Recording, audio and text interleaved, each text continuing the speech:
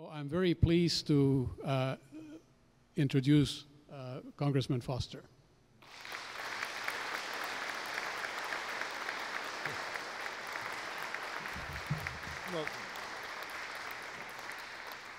Well, thanks you so much, Pierre and Mark, for the introduction. And I just see so many old friends here. I can't stop smiling. I was thinking, you know, I'm ID card 6562. That's my ID number. I bet there are people well above 10,000 here. And I think, Ryuji, you probably have the lowest. What's your ID number? 114. Yep. So the Ryuji, I think if there's anyone that can outbid ID number 114, I think Ryuji wins. And so I was thinking, what could I do that would really, I'd like to put an interesting twist in my talk. So I think the thing that I could do that would surprise you more than anything else that I could do at this point is to stick to my prepared remarks. So maybe I'll give that a shot and see how it turns out. And I have one serious duty here. However, Senator Durbin could not be here today, and he is a great friend of Fermilab, and all of you should know it. I'd like to thank him for his support and leadership and advocacy of Fermilab. He understands it's an important economic and technological anchor for the 14th District and all of Illinois. And he is your friend, and don't you forget it. And last summer, I had the honor of working with Senator Durbin to save 200 jobs here when we successfully were able to insert a vital funding for Fermilab into the Emergency Supplemental Appropriations Bill for the Iraq War, which is a rather interesting way to fund science. But one of the things you learn in Washington is you do what you can do and you take what you can get. So today we build on this success by announcing additional stimulus funds that will continue to support this world-class laboratory. In February, the President signed the American Recovery and Reinvestment Act into law. I supported the stimulus bill because it was a combination of middle-class tax cuts and targeted spending designed to put money in the pockets of consumers and to save and create jobs while also promoting long-term economic stability and growth. Already, you can see money from the stimulus having a positive impact for the people of the 14th District.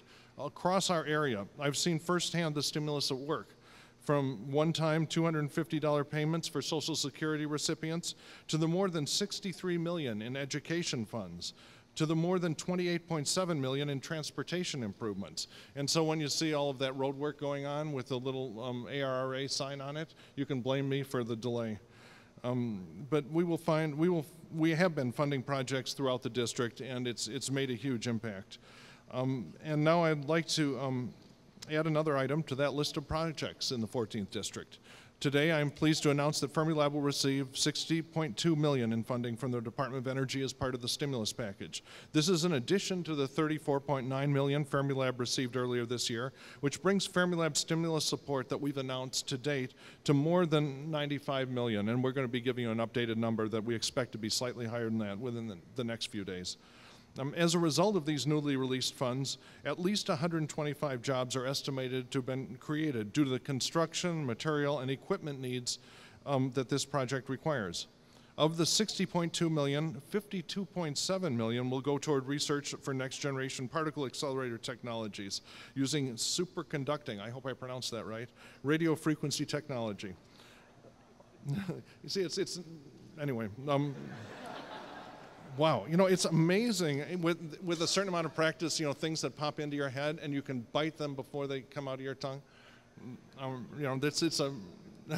So this technology provides a highly efficient way to accelerate beams of particles and has potential applications in medicine, energy, industry, and material science. $7.5 million, roughly, will be used for neutrino research at the Intensity Frontier in collaboration with Brookhaven National Laboratory. That's one of the great things that's going on now. We are seeing much better collaboration between the national laboratories. And so I think that's a crucial and it's a very important element in what we're doing and what we'll continue to do throughout the country.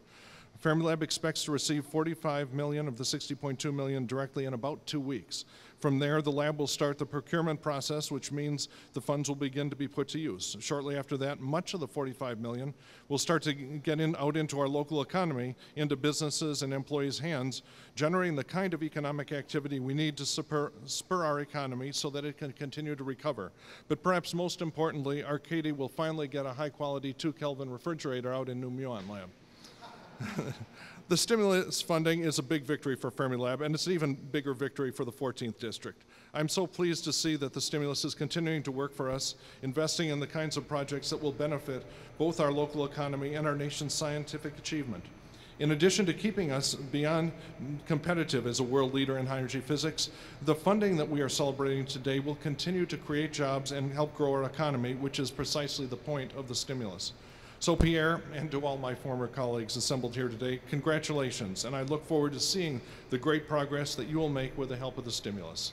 I'm happy to open up for a few questions from reporters, and then for those brave reporters that want to have a quick walkthrough and to see the really neat stuff that happens over in the buildings to the side, we can spend a couple minutes doing that too. So, any questions here?